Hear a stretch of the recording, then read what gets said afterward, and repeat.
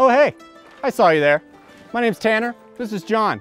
We're part of the team behind Llama Nation, the documentary. Now, unless you're a wizard, you probably didn't know it, but I actually grew up with llamas. Wait, you mean to say you were raised by a herd of llamas? That is exactly what I'm saying. Throughout the years, I realized that the public's view of llamas was entirely different than what I knew the llama to be. And that's why we decided to create this documentary, to show a whole new world that most of the general public hasn't seen. Now, we've already filmed quite a bit of the documentary, and we actually have a trailer that we want to show to you right now. Whoa, hey, you want to go on an adventure with me?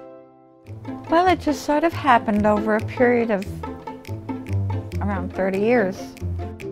And it's come a long way in those 30 years because nobody did llamas before. Nobody knew anything about llamas. My wife, I said, do you want to raise horses or something to eat the grass? And she said, no, let's get some llamas. I said, nobody raises llamas. And she said, well, that's a good reason to raise llamas. I'm a little bit nervous. And then once I get it, it's almost like I zone everything out and it's just okay, I'm going. I know. I was supposed to take off these first. And I think you got major points. I know. I got like 7 points right there. Woo! Llama llamas! The main thing that I can do as mayor is, where the community is more walkable to humans, but also to other animals like llamas. For instance, you can drive your llama on the street and you don't have to worry about being run over by a speeding car. It's holding up traffic here. Well, people look at you really oddly when you go up and you say, yeah, I'm 15 and I have 18 children, but my animals are my children. People always stare when they come in, they're like, you have an ultrasound? They're like, I didn't know you were pregnant. I'm not pregnant. It's my llama. I think they're pretty smart because they can do so many things and they actually remember everything to do. And they do have a pretty big head. They're like, wait a minute, you can show llamas? And they don't have to explain to them how I show llamas. And by that point, they're pretty intrigued. I actually wanted this ribbon, even though it's 4th place. I wanted it so bad, and I did it. I have had grand after grand after grand. I do have a lot of competitors. Well, I have one.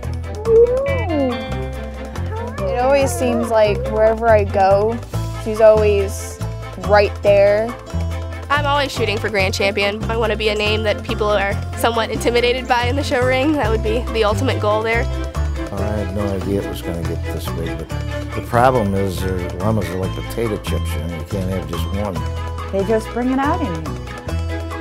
They know when you're down, and they bring you back. And you develop a passion, a real passion for llamas. Wait.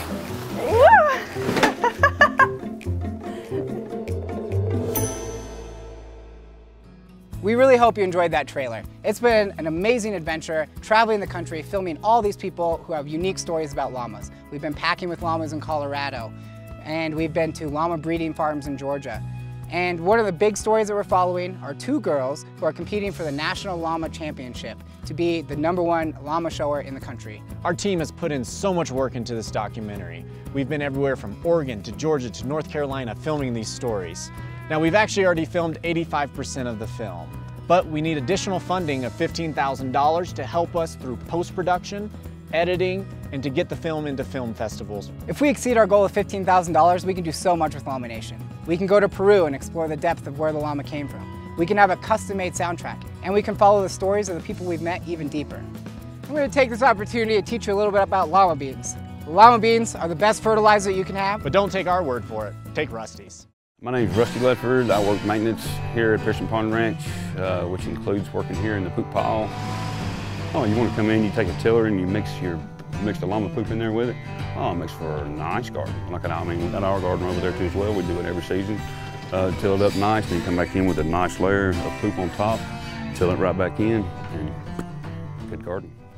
We're actually giving away llama beans if you donate to our Kickstarter. We're literally giving away John, you can't say So we also have a lot of great rewards for our Kickstarter as well. Some really awesome t-shirts, posters, digital downloads of the documentary when it's finished, and also some really cool things like llama cart driving lessons with the llama karting king himself, Ron Shimmick. Hope you've enjoyed everything we shared with you so far about Llama Nation. Now it's your turn to help us raise the funds that we need to finish Llama Nation. Also, everybody loves llamas, so if you could share this Kickstarter project on Facebook, on Instagram. Let's get the word out, and let's get Llama Nation the documentary finished. Thank you guys.